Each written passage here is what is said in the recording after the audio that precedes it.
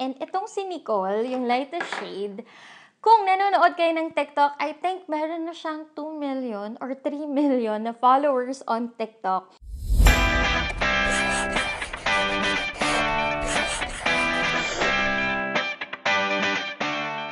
Hey guys, it's me again, Anne Christine, and welcome back to my channel. Today is January 2, 2021. So, it's my first vlog of the year. Happy New Year sa inyong lahat. Today, what we're going to do is we're going to do swatches and konting review nitong Laurent Cosmetics Airy Tint. Itong super cute nila na set, ayan. And hindi ko na kayo magbibigyan ng first impression because I've been using these products for quite some time now, for months na. And actually, itong Jessica, I've been using it in almost all of my vlogs, kaya halos paubos na siya. And this video also serves as a reminder that we have an ongoing giveaway.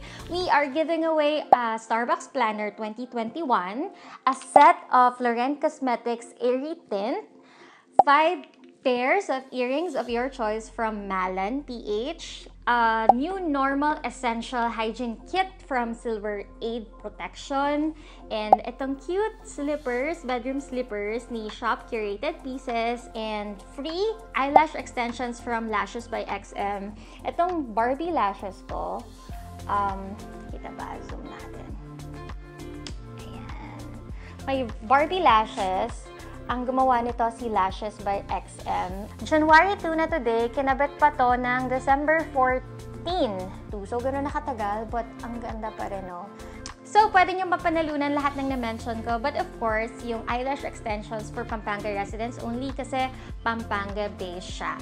And I hope you guys stick until the end para malaman nyo kung paano manalo. Before we start pala with the swatches, share ko lang na inilagay ko sa chicks ko is itong Laurent Cosmetics Snap Blush in Fall. Ito yung shade niya. This is my go-to blush on kasi it goes well with almost any shade ng lipstick. And yung nilagay ko naman sa lips ko temporarily is itong Bad Girl ni Laurent Cosmetics also. This is part of their OG tints, gel-based siya na tint. Favorite shade ko to since 2016.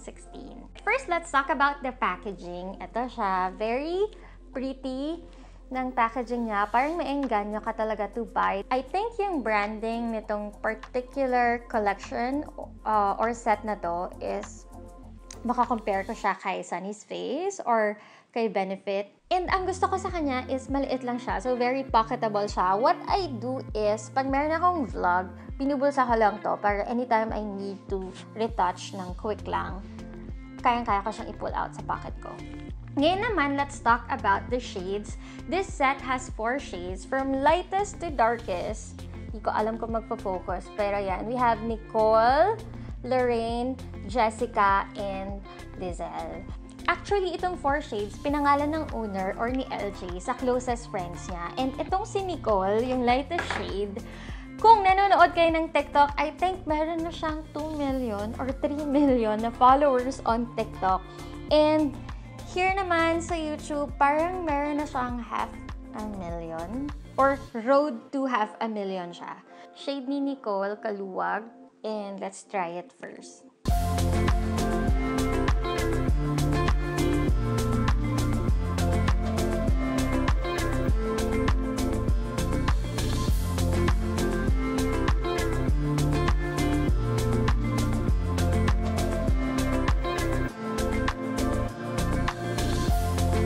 So, ito yung swatches nung 4 shades. We have Nicole, Lorraine, Jessica, my favorite, and Liezl. And share ko lang na ang cute ng pagkakagawa ko ng heart ni Liezl. Ayan. Semi-perfect heart siya. Anyway, it's time to try naman sa lips ko kasi sabi nga ng mga pro, iba daw kapag niswatch sa forearm, and iba din kapag sa lips talaga. So, try natin. I'm using this as my makeup remover para totally hindi talaga magpatong-patong yung mga shades.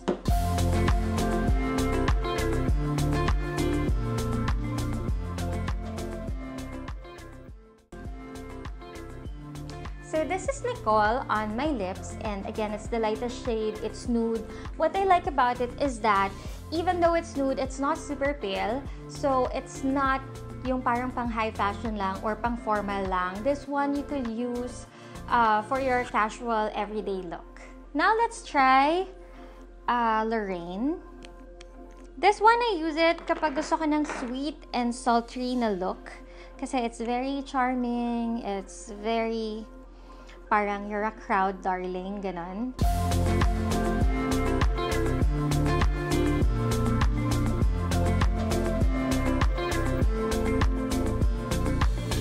So this is Lorraine kapag sa lips.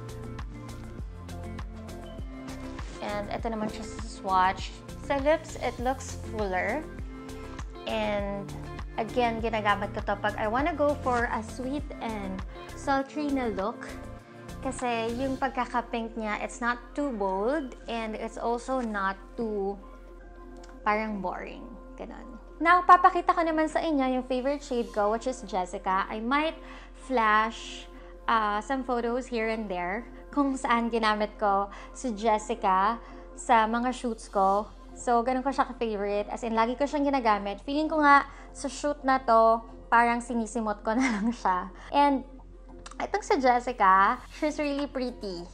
Yung kung kanino pinangalan to, she is actually a print model. I think pati commercial.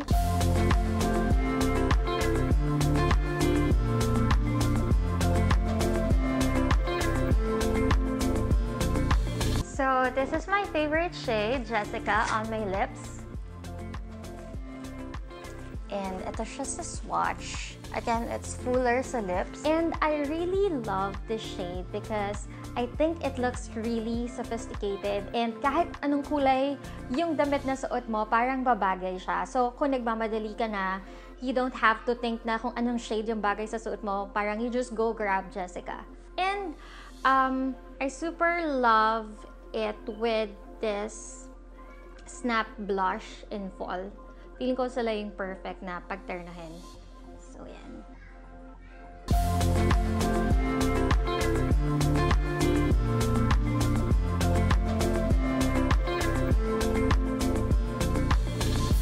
So, this is Liezl on my lips, and I like it because it's really bold and red siya na hindi matingkad. If you watch my other makeup vlog, you would know na gusto ko yung mga vampire red. Although hindi ko siya masyadong nagagamit kasi wala tayong masyadong ganap ng 2020, di ba? So sana this year naman. By the way, it's Airy Tint because it's very lightweight. I hope you guys enjoyed this video. For the mechanics naman ng giveaway, all you have to do is to make sure you subscribe to my channel and you like this video. Follow the following accounts on Instagram and don't forget to comment down below para makonsolidate ko lahat ng entries. Also, you have two ways para mag-join. You could join through this vlog or dun sa previous ko na vlog, which is random facts about me.